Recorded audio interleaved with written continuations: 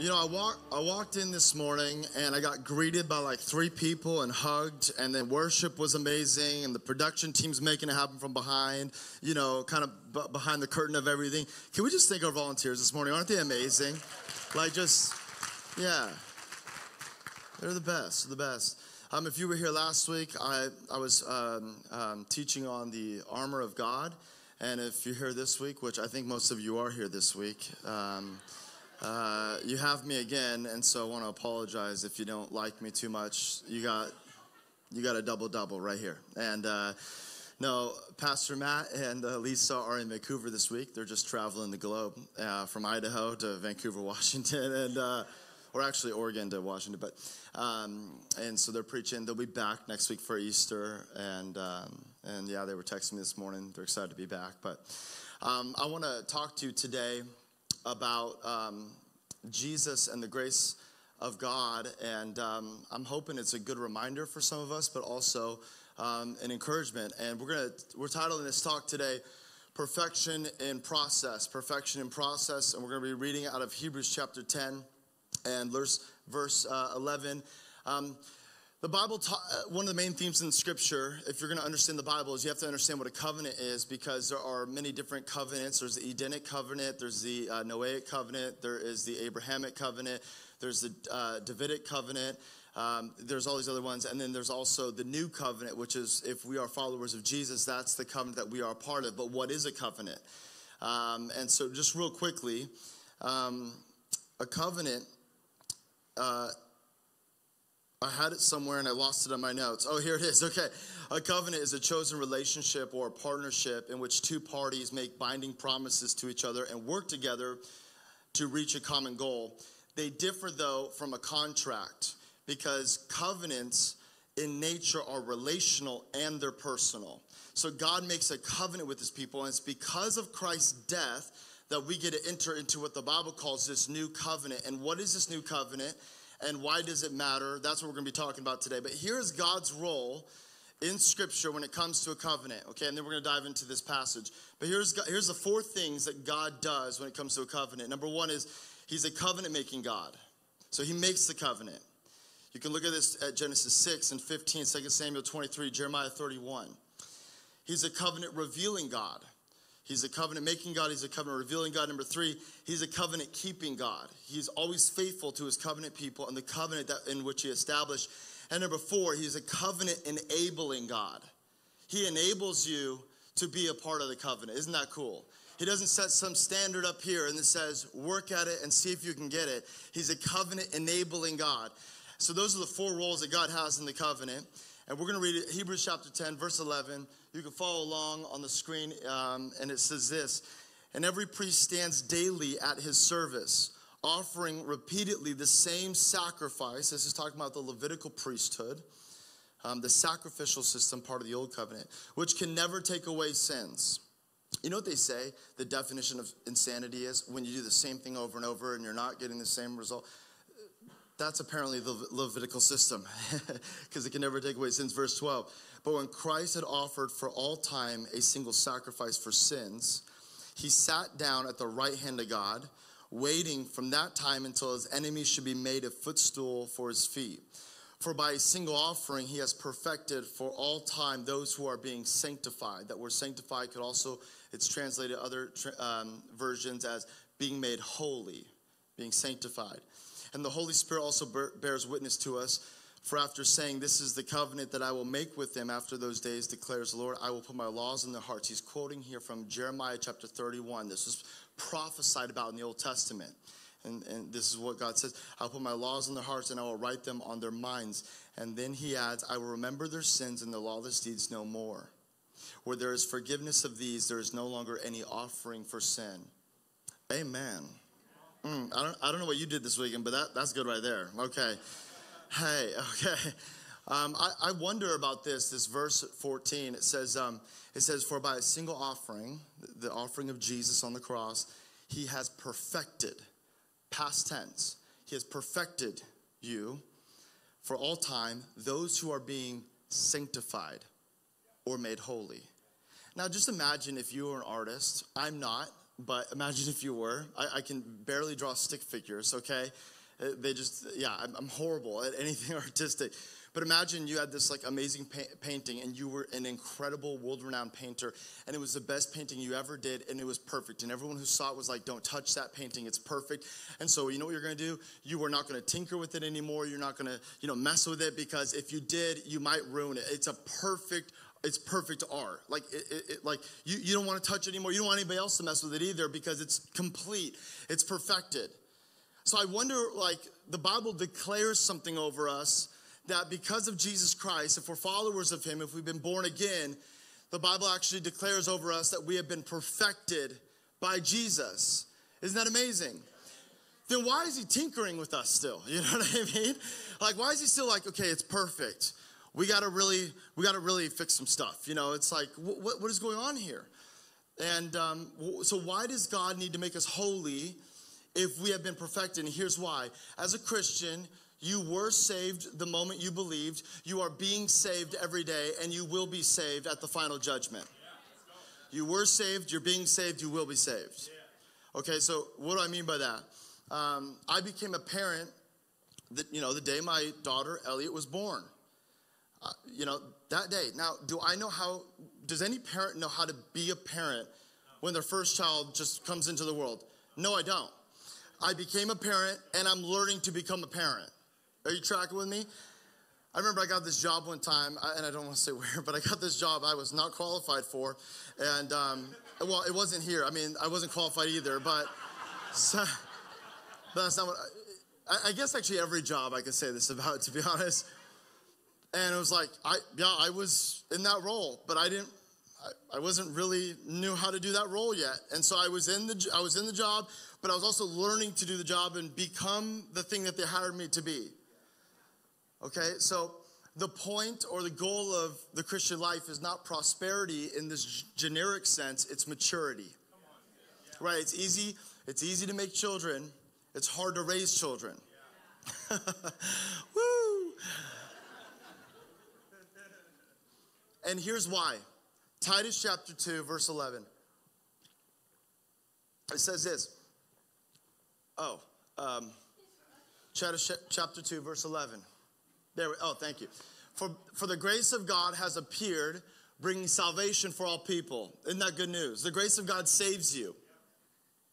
What is grace? Well, it's used in a lot of different places in Scripture in a lot of different ways.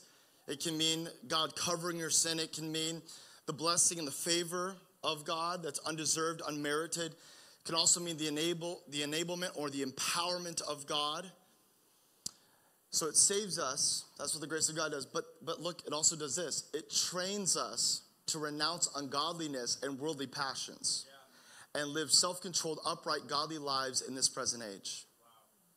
So grace not only saves you, it trains you, it teaches you, it molds you, it fashions you, it forms you. The cross is much more than forgiveness. It's also about formation, transformation in Christ. How many people know that transformation is an event and a process?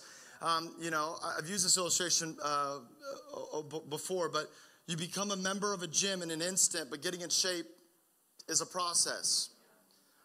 Being born happens instantly. You don't have much to do with it, do you? No, you don't.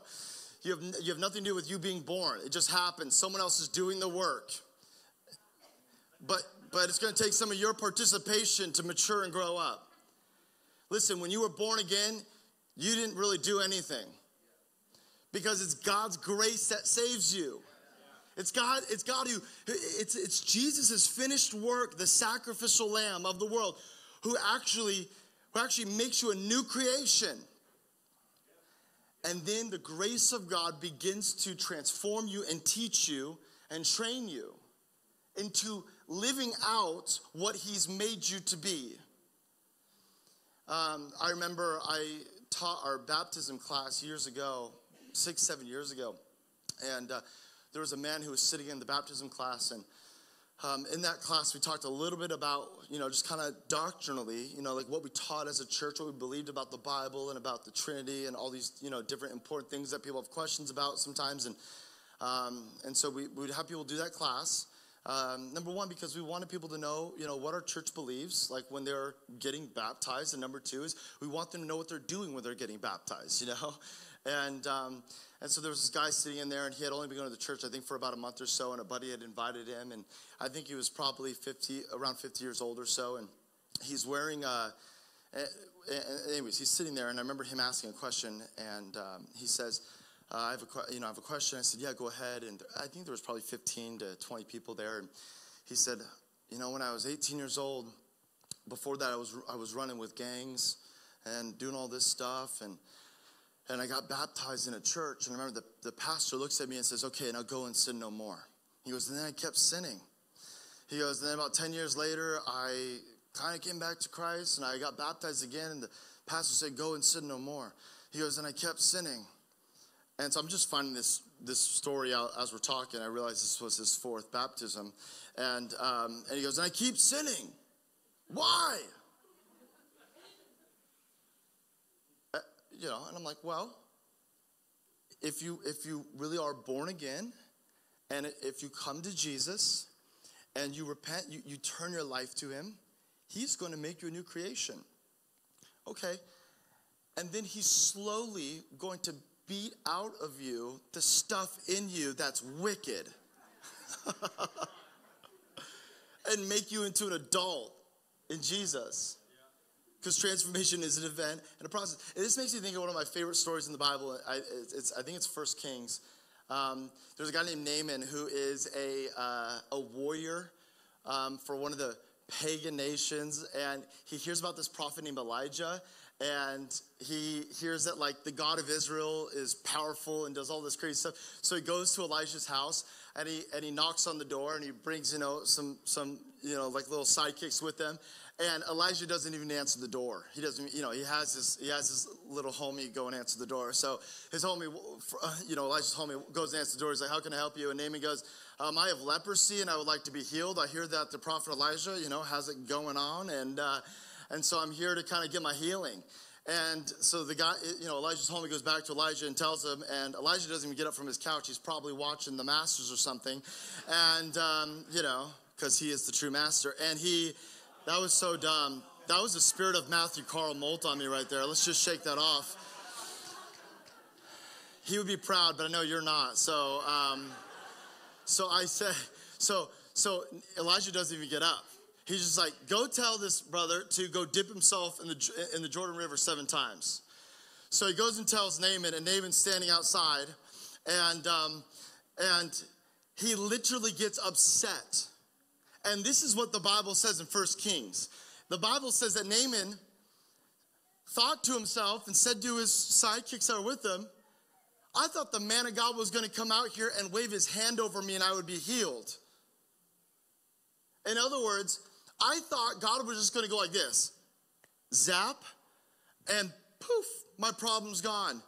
Instead, the man of God gave me something to do over and over and over and over. You know what? I think this is how Christians are. I went to the conference. I did Dave Ramsey. I got prayer from Pastor Matt. I did the marital counseling. I did this, I did that. And I asked the Lord, take away my lust and my pride and my ego and my impatience. And I became a Christian, and I started doing this. And I still have some of these problems and issues. And I thought becoming a Christian means you're a new creation. You are a new creation, but then God starts this process that you didn't have before. And so God through the prophet Elijah tells him, go dip yourself 7 times. And he's like, and then Naaman goes, why don't we go to one of these other rivers that are cleaner and better than the Jordan River?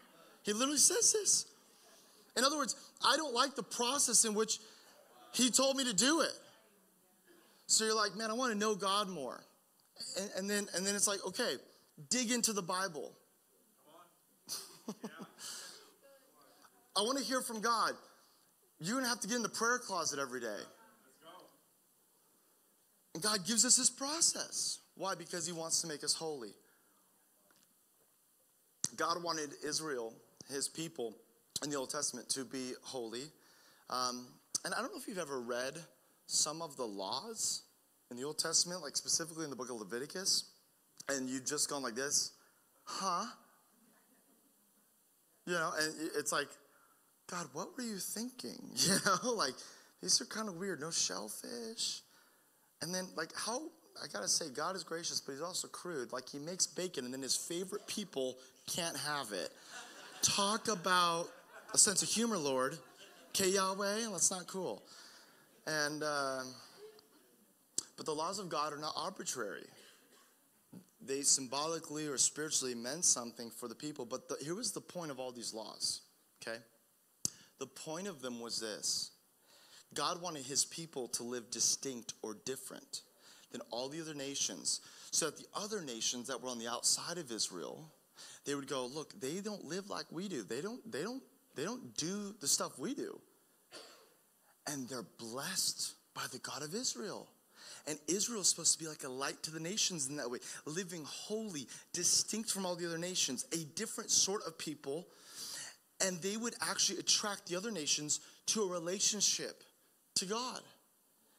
And that's the same heart of God for Christians in the new covenant today, that we are to live holy lives. Holiness means separate, distinct for a different purpose. Let me play it for you like this. I remember I'll be married for 5 years in May. And yeah, we made it. And so I remember going and getting like what I was going to wear for my wedding day. And I got this nice black, jacket. And I got this Calvin Klein white shirt and got it, fitted perfectly. And I got my pants, and I got special shoes just for that day. And now my brother and I, we shared a room when I was living with my parents. And I've shared a room with somebody my entire life. I've never had my own room except for 1 month when I moved into our apartment that my wife was about to move into once we got married a month later. That was the 1 month of my entire life I had my own room. I shared rooms with my brother, my cousin, and my brother, my cousin. I've shared rooms with roommates. I've never had my own room, and marriage is like that amplified, times 100. So, I could explain more, but my brother. I remember my brother had a dance for school, and he was like, "Can I borrow some of your clothes?" And I said, "Yeah, I don't care. You can wear whatever you want." But you cannot wear this jacket, this Calvin Klein white shirt that's fitted for me, these shoes, these black pants, that belt, or that bow tie. If you touch any of those, I will cut you. I spent my hard-earned money on that, and that is for my wedding day. You will not touch it. I don't even want you to look at it. Why? Because this was my prized possession. It was distinct from all the other clothes because it had a specific purpose. That is what holiness is. You are created to be holy and to live holy. And though you are amongst all the other clothes, God has a specific purpose for your life. He has a specific plan and a destiny for your life. And he's created you for something, not just to something. And God has created you for himself to be a light to the world. You are to live holy. And God wants to train you by the grace of God to live a holy life, a distinct life for him. Sin is the enemy of holiness. Sin is the enemy of holiness. All sin is really taking a good thing and perverting it. Like money it's not a sin to be rich. It's not a sin to be poor. It's not a sin to be middle class. It is a sin, though, to make money an idol and to live for that when you were meant to live for God. What does the Bible say? That the love of money is the root of all kinds of evil. Sex is a good thing that God invented. God had the idea. He invented it. And when it gets perverted, it turns into sin. Most things that are sin are just something that God created that the enemy or that humanity has perverted or twisted for our own purposes. It's like using a $20,000 violin as a tennis racket. You can make noise using a violin as a tennis racket, but you can't make music. And you make noise when you live life your own way, but you'll never make music. You'll never be in harmony with God. And God wants you to live holy lives. Holy lives. I remember my Papa and Nana, they had a beach house in Lincoln City growing up that we loved. And you could see the ocean from it, and we would go there multiple times a year, usually like on Thanksgiving. And I remember we were there one time. It was just my immediate family. And, you know, the Oregon coast, it's beautiful, but it's cold. And, so it's just, you know, you love it and hate it type of thing. That's how I feel. And I remember one year, my dad got us a kite. And it's, you know, super windy over there in Lincoln City. And so we're flying the kite, and I accidentally let go of it, and the kite is going towards the ocean. And I just start booking it to grab the little handle, and my dad just like panicking, going, "No, Austin, stop, no, stop," you know, and just screaming at me. And, you know, you have adrenaline, and you're rushing after something, and it's windy, and it takes like a second to register. And then I hear him as my feet are getting wet, and like it clicks, and he goes, it's $15. Don't worry about it. And I couldn't tell if my dad was upset with me or not, you know, like he was like, "Austin, no," you know, it sounded like Batman, "No," you know, and I'm like, you know, "Where is she?" And so, and my dad said, and he reminded me of the story that the year before that, my brother, who was like 6 years old, wearing this big poofy jacket from like, you know, the Christmas store, you know, can barely walk, you know. And my brother's out there, and he actually gets pulled in by one of the tides and gets brought under the water. And my dad literally, in all of his clothes, jumps in the water, grabs him by the back of his jacket and rips him up. And as my brother's just coughing, 6 years old, and, you know, a little moment of panic there. And so I think my dad probably had that in the back of his mind as I'm running after a kite. But the reason he doesn't want me to run after the kite is because the kite is not valuable. It's $15, you know.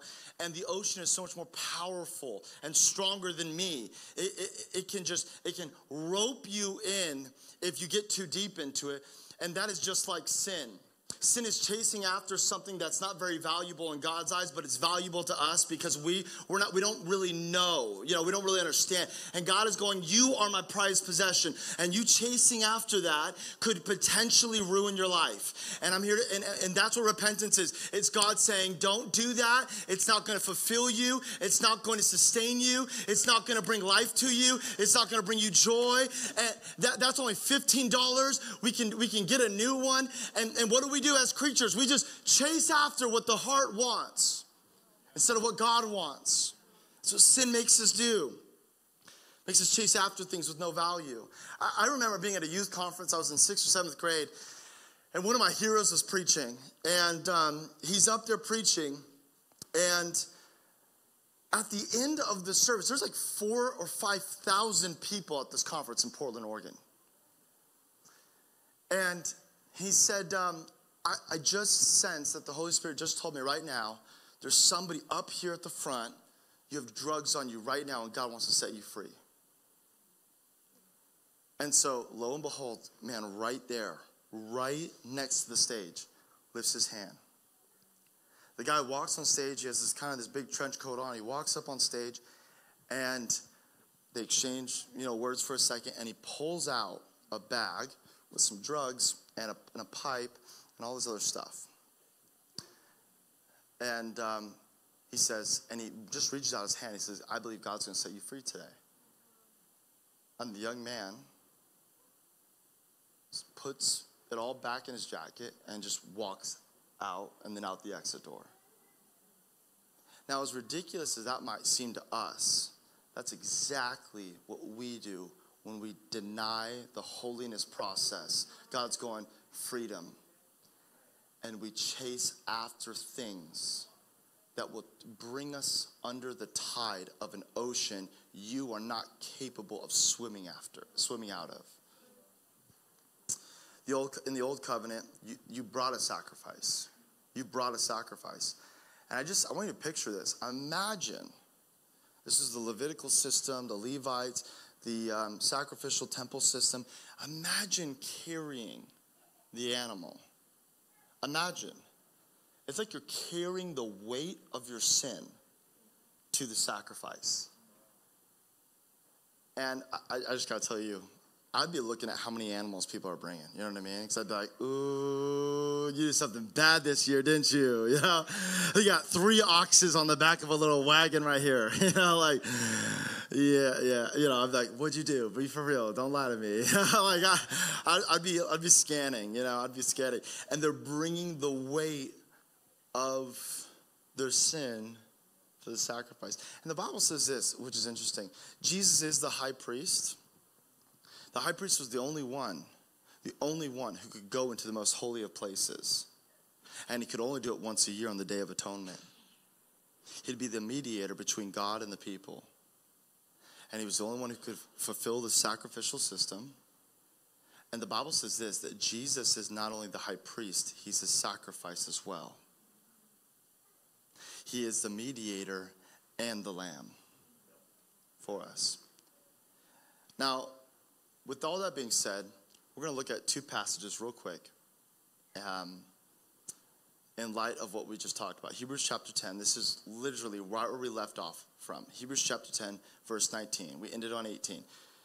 Therefore, because of everything you just heard, brothers, since we have confidence to enter the holy places because of the high priest Jesus and his sacrifice, that is through his flesh.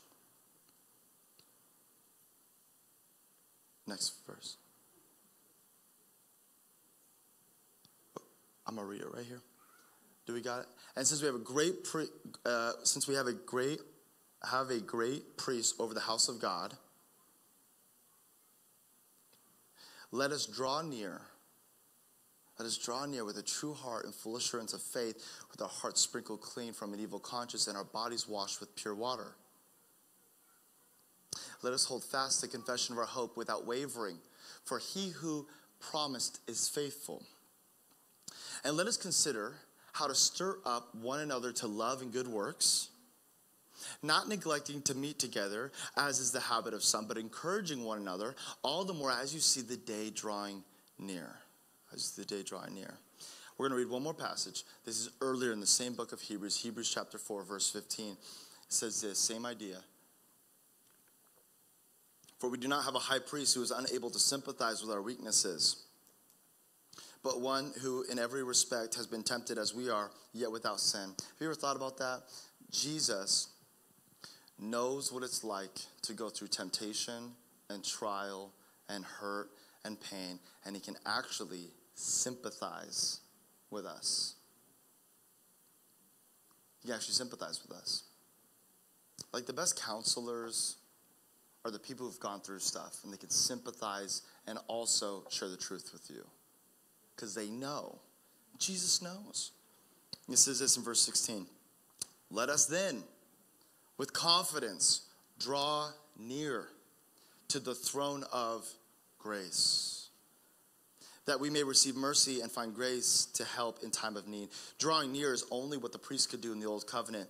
They drew near, or as it was commonly said, they would approach the presence of God on behalf of others. Jesus made a way for all believers to draw near to God in any time, in any place, because of him being our high priest, the mediator, and the sacrifice. Okay. About a year or so ago, my parents had invited my wife, McKenna, and my daughter, Elliot, over for dinner, which I honestly think they just invite us over that much because they want to see my daughter. But that's okay. You know, I get free dinner out of it. They're like, hey, you should bring over your daughter, Elliot. And if you and your wife want to come too, you can for dinner. That'd be great, you know. I'm like, Mom, I don't feel loved. No, I love you. I love what you gave me. A grandchild. I'm like, okay. And so we got over there a little bit early, and I didn't see any cars there. And my mom told me she was picking up something at the grocery store or whatever for that night, so we just waited outside for 15 minutes. My mom finally gets home. She pulls up her car right next to mine, and she goes, honey, why don't you go inside? I said, because no one's home and the door's locked. She goes, no, your dad's inside. I said, where's his car? She goes, it's in the shop right now. He's literally inside, probably done cooking. How long have you been here? I'm like, at this point, 20 minutes. She goes, for real? You guys could have walked inside. Like, I had no idea. Food was prepared, table was set, door was unlocked. I just didn't know he was in there because his car was in the shop. And my parents have stuff in the garage. They never park inside the garage. And so if the car's not outside, that means they're not home. My mom was gone, but my dad was there. And there was total access to their house. I just wasn't aware of it. I thought it was locked, And I think that's how sometimes we might feel about God, about the presence of God. Christ has unlocked the door. You can draw near with confidence, not with shame, but with confidence, to the throne of judgment. No, the throne of grace that empowers and enables and covers and blesses you and favors you. It's unlocked. Christ has opened up the doorway to the throne room and the presence of God in our lives. And we can draw into his presence with confidence, with full assurance of faith, because the one who is promised is faithful. That would be Jesus. We are able to go into God's promise. Jesus paid the price so you could know his presence. This is what Jesus did. But I think a lot of us, we struggle with guilt or shame in some way or another. Now, guilt is not all bad, because somebody who doesn't feel any guilt for anything they do is a psychopath. Are they not? Like, they don't feel any guilt for anything they do. They will do anything they want to do and feel no guilt for it.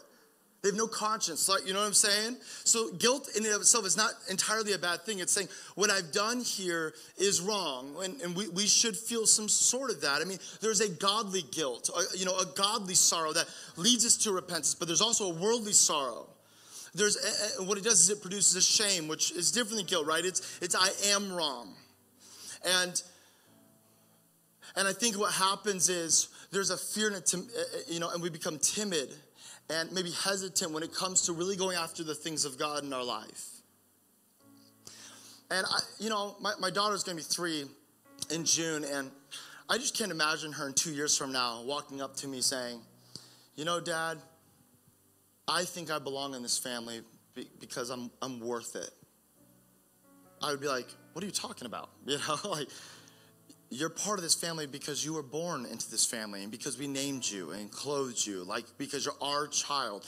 It has nothing to do with if you were worthy of being our child. You were a molt by birth, not by action. You can act like a molt or not act like a molt, but you are a molt because you were born a molt, and you're welcome, okay? The Bible says that we are born again. That is to be in this new covenant, in the family of God. And you may not feel like you are. You may not, you may have made some mistakes. You may have felt like your life has been on track. You may have felt stagnant in your relationship with God, but you are who God says you are. You are who God says you are. I have to be careful with my daughter. Here's what I've realized. I have to be careful with my daughter now because with the music I play and the things I say, because she just starts repeating everything. And a few months ago, I really picked up on this because I would say something. She'd be kind of walking around holding her stomach like this, and I would say, Ellie, does your tummy hurt? And she'd go like this. My tummy hurts, Dad. I go, okay, are you hungry or do you need to go to the bathroom? She goes, Dad, my tummy hurts. I go, okay. I'm trying to find out, what does that mean? And 5 minutes later, she'd walk back up to me. Dad, my tummy hurts. I'm like, okay. 5 minutes later, walks up to me. Dad, my tummy hurts. Ooh. And then, not joking, the next day, I'd go in there, wake her up. I go, good morning, Goo. That's what we call her. Good morning, Goo. She goes, Dad, my tummy hurts. Just all the time. And I'm like, you're a liar. No, it doesn't. You're grounded.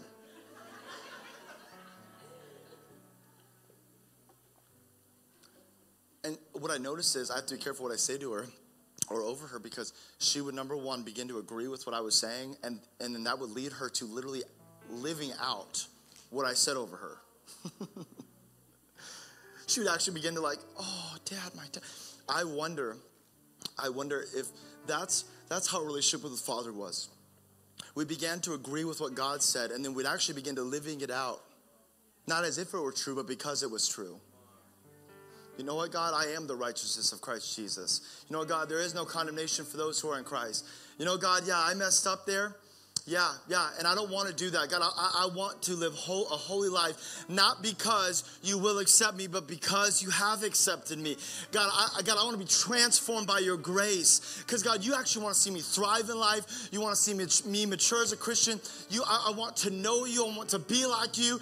God, I want that. And God begins to train and teach you and mold you and fashion you and form you because of this new covenant that you are a part of in Christ Jesus. It was by his death and burial and resurrection that we are able to have a relationship with the Father. Nobody gets to the Father except through Christ Jesus. And thank God that Jesus came not to save those who thought they were righteous, but to save those who know that they were lost. And Jesus comes and dies in our place to eliminate every single, the death and hell. He comes to conquer all of those things and sin so that we may not just be forgiven, but that we may also walk in freedom today. Listen, God not only wants to call you something different, he wants you to begin to live out the truth that he's spoken over you. This is the power of God that operates in our life. I remember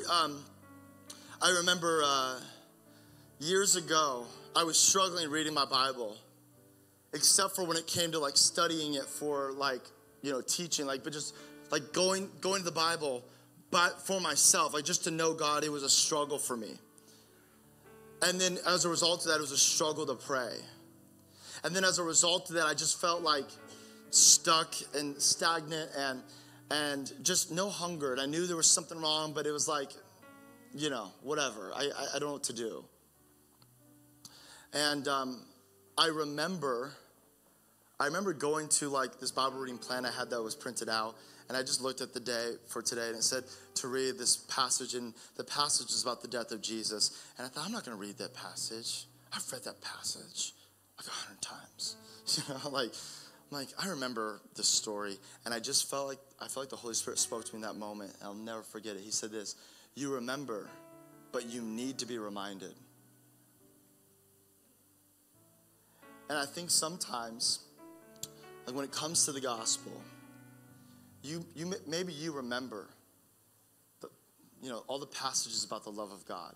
You remember the gospel. You already know what Easter's going to be like next Sunday. You're like, yep, we're talking about the resurrection. It's Easter Sunday. Like you remember, but you need to be reminded. We live in this, as they say, the information age, where it's just constantly new information. But I think that can transform us to some extent. But I also think this. I think what we remind ourselves with daily is what's going to really transform us. It's what's going to really transform us. Okay, we're going to end with this. I don't have these passages up on the screen because I added them during worship. Sorry, friends. The Bible says this, that Jesus has sat down. He has sat down. The priest stands daily offering these sacrifices which never really took away sin. It never freed them from the bondage of sin. But Jesus, with his perfect sacrifice, laid himself down, and then when he was done, he would sit. He would sit down. And a lot of us, not all of us, but a lot of us, what we do for our work is we sit down to work. We sit at a desk or a table or whatever. So, some of us, we do physical labor, maybe we're standing, but a lot of us, we're sitting down. Well, in that time, especially with agriculture and all that other stuff, you didn't sit until you were done. I mean, you were working in the field and you were plowing and doing all these things. And Jesus sits down because the work that he has done is finished. And not only does Jesus sit down, listen to me, he makes you sit down. Ephesians chapter 2, verse 6 says this: for he raised us from the dead along with Christ and seated us with him in the heavenly realms because we are united with Christ Jesus. But it also says this, the next chapter in Ephesians: I therefore, a prisoner of the Lord, urge you to walk in a manner worthy of the calling to which you have been called. Ephesians 5:2, the next chapter. Walk in love as Christ loved us and gave himself up for us, a fragrant offering and a sacrifice to God. The scriptures in the New Testament, they talk about how we are seated with Christ because of his finished work, and that we are to walk a certain way. We walk by faith and not by sight. We walk in love. We walk in unity. We walk in obedience. We walk in a manner worthy according to the call of God. The word walk in scripture, it's actually a term that would be used for how we live our lives. And this is the whole point today. You are seated with Jesus Christ today, no matter how far you've gone or no matter what you've done. It is by the sheer blood and the grace and mercy of God today that he has seated you with him. The work is over. The sacrifice is done. Get on your behind and sit on the chair with Jesus because he has finished the work. He doesn't need your help. You're not good at saving yourself. Every time you did that, you got caught in an ocean. But thanks be to God that the sinless, spotless lamb before the foundation of the earth was slain on your behalf. And he has seated you. But because he has seated you, he causes us to walk differently, to walk in newness of life. Where once we were walking in darkness and we were walking in sin and we were walking in bondage and we were walking blind and deaf, he has made us sit with him, and that we walk in love and we walk in life and we walk in holiness, because the grace of God not only finds us, it forms us into who he's called us to be. We are not looking to be a church of people who just make decisions to follow Jesus, accept forgiveness, and then cut it short there. There's not a dead end on this road. That is just the beginning of your new life. He wants you now to walk in the newness of life that Christ has, and it's not just for you. It's so that we might be a light in Richland and Pasco and Kennewick and Umatilla and Hermiston and in every surrounding area. God has called us to be like a city set on a hill, a city that can't be hidden, because we are holy, we're called out, and he has perfected us, so he's sanctifying us. Are you tracking with me today? And I think there's people in here today, you remember, but you need to be reminded of the grace and the mercy of God. I need that reminder every day. God, it's not by what I've done. It's not by who I am. It's by your grace and it's by your mercy. And God, thank you for that. When you're reminded of the gospel, it will cause a response of worship in you, a response of gratitude. I mean, just try to have a bad day and at the same time while having the most grateful day of your life. It's just very difficult. Try on the days when you just don't feel like worshiping. Try reminding yourself of the gospel and see if you just can't help but worship God. Today we celebrate Christ's death and burial. His death and burial, which has opened up the door for his presence. The veil that was in the temple has been torn, and the Holy Spirit lives within us. Okay, we're gonna wrap up here. But I just want to pray for someone in particular. I just sense the Lord telling me that there's a father in the room this morning who's been struggling with severe depression, just dark depression, at times suicidal thoughts. And I just sense the Lord telling me this. You put on a strong face, you bust through your work, you don't complain too much because you want to be a strong front for your family. But I just sense the Lord wanted me to tell somebody today, he sees you, he knows this ocean's too strong for you. You're not going to beat it by yourself, and you need freedom and the grace of God to unlock something. I'm going to pray for you, and if that's you, I'm not trying to embarrass you, not trying to call you out. I'm going to have everyone close their eyes because I want to pray over you. But I sense that there's a father in here today struggling with suicidal thoughts, depression, and you've just been burying that underneath work and all these other things. And the Lord brought it to light today, not to condemn or shame you, actually to free you from that so you can walk in the joy of the Lord. That is your strength. Amen. Would you close your eyes? I'm going to pray. If you're just in here today, you just shoot your hand up real quick and right back. I just want to pray for you. As a church family, we're standing with you. If that's you, would just lift your hand real quick. That's awesome. Awesome. That's awesome. Come on, let's pray together for these people who lifted their hand today. Father, we thank you that the joy of the Lord is our strength. And that, God, we don't have to live in depression or in suicidal thoughts. God, thank you that you love us, you care about us. You're not here to point the finger, to judge or condemn, but God, to bring freedom in our life. Thank you that whom the Son sets free is free indeed. God, let them walk out of this place today with a burden that's off their shoulders. God, thank you that your grace is going to not only save, but enable and empower them and teach them and form them and mold them. God, I pray today that every attack of the enemy that's been on their mind, God, it would be freed from them right now. Thank you that, God, there's true freedom by your Holy Spirit. God, we don't even know who these people are next to us, but God, we stand with them in unity today going, God, there's freedom in your name. There's freedom in the name of Jesus. Thank you, God, for your freedom in Jesus' name. And God, I thank you for every single person that's in this room today. God, thank you for the gospel. Thank you for the story of Jesus Christ, his death, burial, and resurrection. God, let that reminder today be a spurring on in our worship and in our praise and our gratitude. God, thank you for your mercy. Thank you for your grace that covers us.